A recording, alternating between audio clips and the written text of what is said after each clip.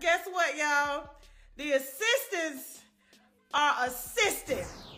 So you know we done spoke to Will Smith's assistant, and that interview will actually be dropping tonight on YouTube. But the assistants have been assistants, and Brother Bilal, Will Smith's friend of 40 years and assistant and stuff, to him and Dwayne Martin, have really been pushing the assistants out of their cubicles, let me tell you. Because we got another assistant here. Let me tell you.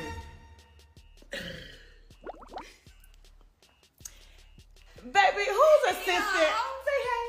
Hello. Whose assistant were you? Kevin Hart. Up! Up! My heart beat fast. My heart beat fast. Lord Jesus. Oh my God.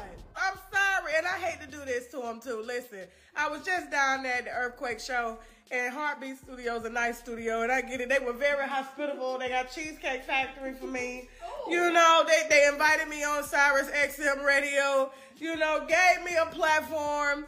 But, you know, fortunately, I have nobody over there at Heartbeat is paying my salary, okay? And hers either. Nope.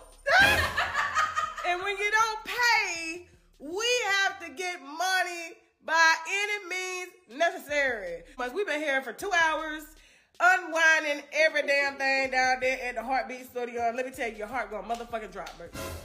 So stay tuned. We don't know when we gonna drop it, but tonight, for those of y'all that didn't get a chance to see Brother Bilal's story involving Will Smith and Jada Pinkett Smith, Dwayne Martin and all those, okay?